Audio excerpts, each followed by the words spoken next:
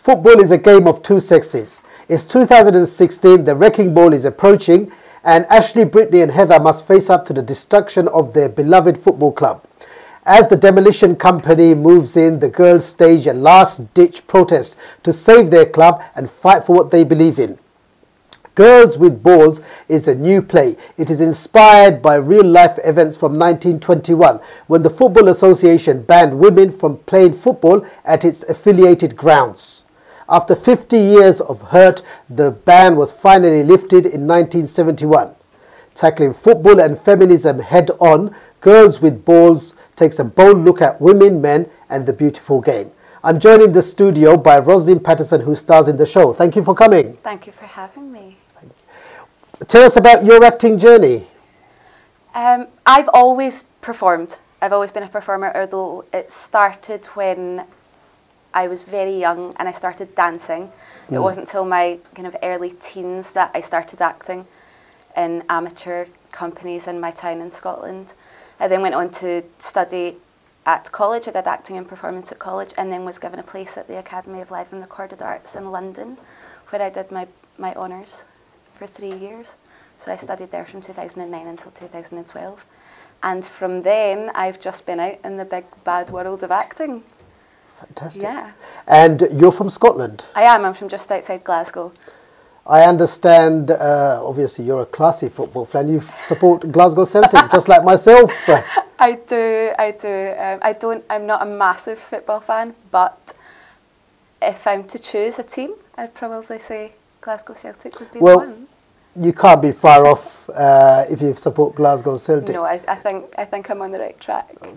Going back to this production, it's obviously causing waves, and there's a lot of debate and discussion being promoted through what you are performing on stage. Now, do you think that this has a modern message? I definitely do. I think what we're trying to say in this play is that we're still in a very patriarchal society, and that sexism is still very prevalent in day-to-day life. What we've done is we've used the story of Dick Care ladies back from, in the 1920s as a prime example of how women have been affected by these sexist decisions. Yeah, so it's definitely something that will speak to the audience today as well, because I'm sure everyone comes up against some sort of sexism in their everyday life.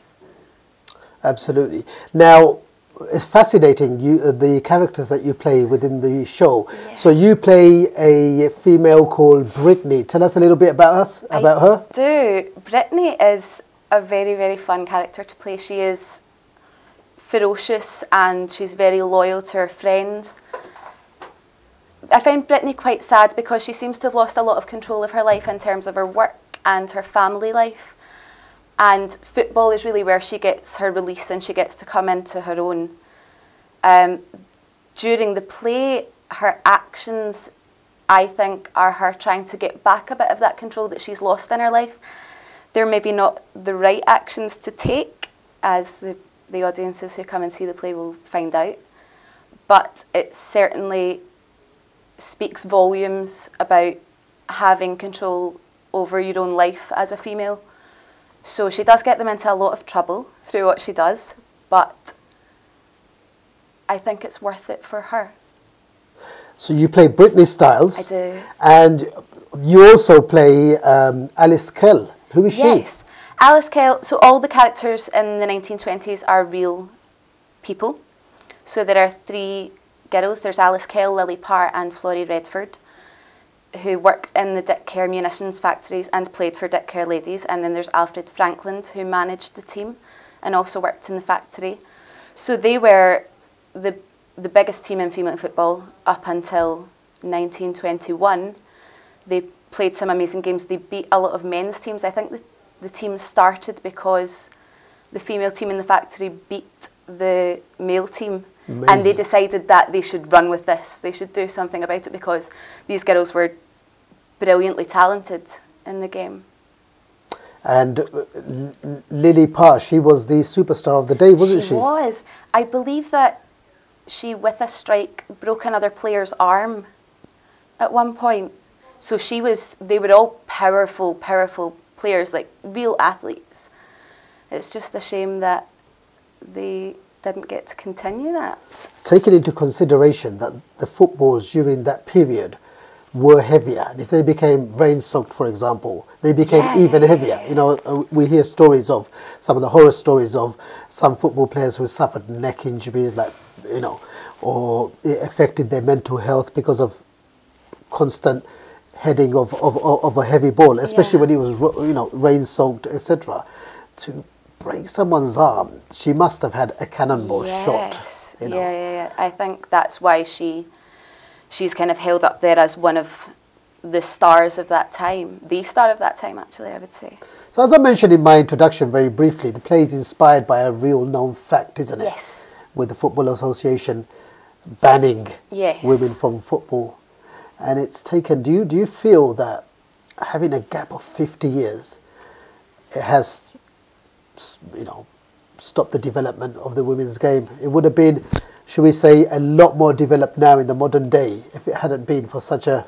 Absolutely. I think at the stage that they were at when the ban came in, so compared to men's football, the females teams were getting 53,000 spectators to come and see their games. That was their game at Goodison Park. 53,000 came to see it. 15,000 were locked out. The men's games were getting the tiniest amount of spectators turning up at the doors. So to shut them down at that point, I think there's no way that we can even start to imagine what football would be today had they been allowed to continue for those 50 years. I think it would be completely different. It certainly wouldn't be known as the man's game, definitely. You just can't imagine. Would it be known as the women's game? Would it be a sport where men and women played together? It could have been any of those, but possibilities are endless. Because of the ban that the FA brought in, we won't ever really know, and I don't think that female football will ever get back to that point again, where they are so highly thought of, right? Which is a shame, terrible shame. Can you give us a brief summary and synopsis of the play?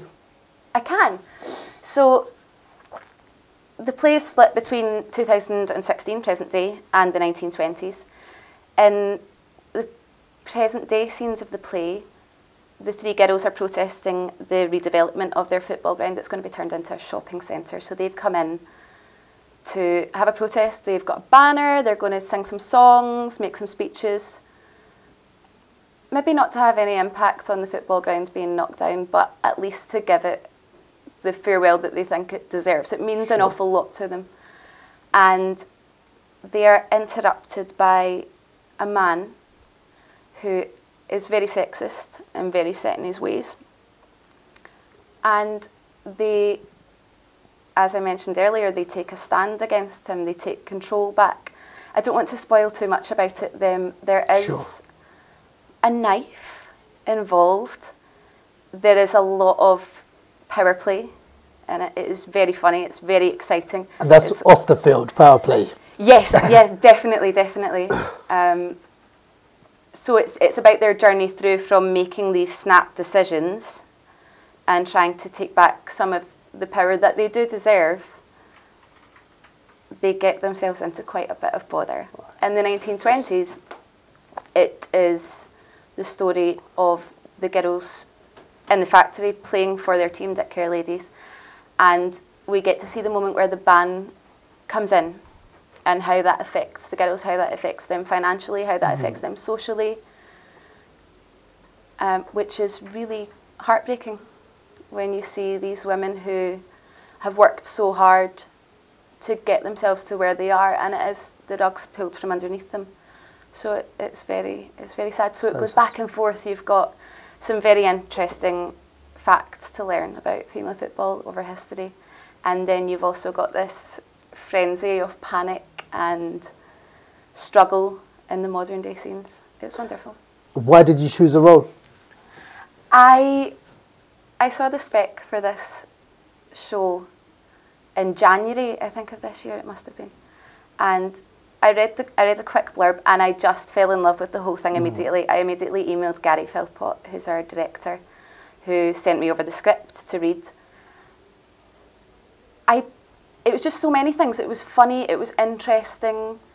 When we all sat down to read the play, we learned so much about the history of women's football that we just didn't know. I don't think many people know that any of this ever happened.